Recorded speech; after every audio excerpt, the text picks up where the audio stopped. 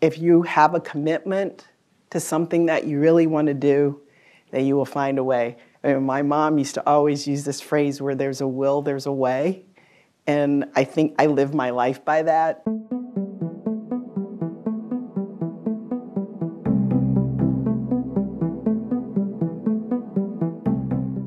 You have Nestle, Folgers, which is Procter & Gamble, and Maxwell House. It was usually between us and Procter all the time. We went back 1 and 2, 1 and 2. And it was kind of fun. I love competition.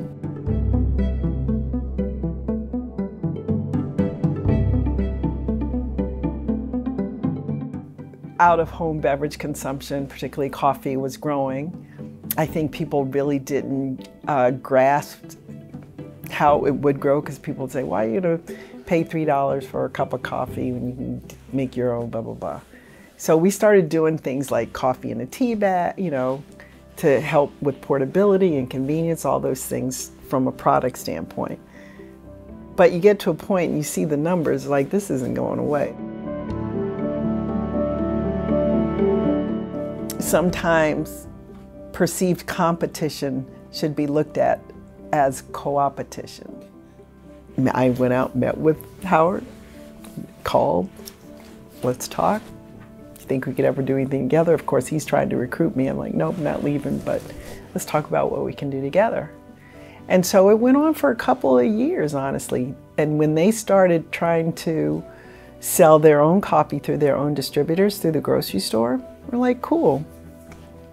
We'd love to help you do that.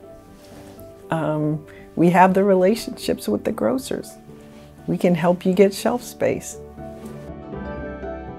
That conversation went forward for a while until we got the place where we could work a contract and end up with a percentage, and it was a win-win for everybody.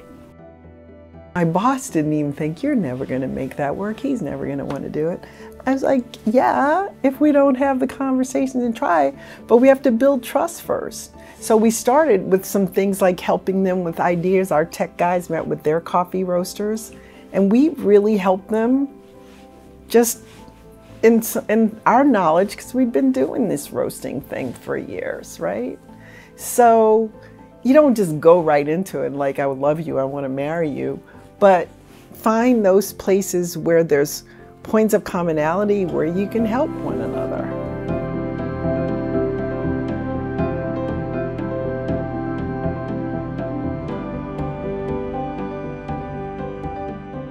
There was a benefit, and that was part of what I had talked with Martin Sorrell about, in coming in as a client and starting a whole lexicon around client partners and thinking about building partnerships versus what we wanted to sell to them or what services we felt they needed versus listening more.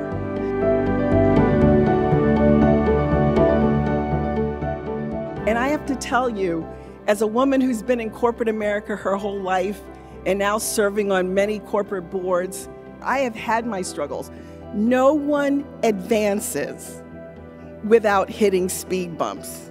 And sometimes they're bigger than speed bumps, they're big hurdles. But something gives you the strength to move forward.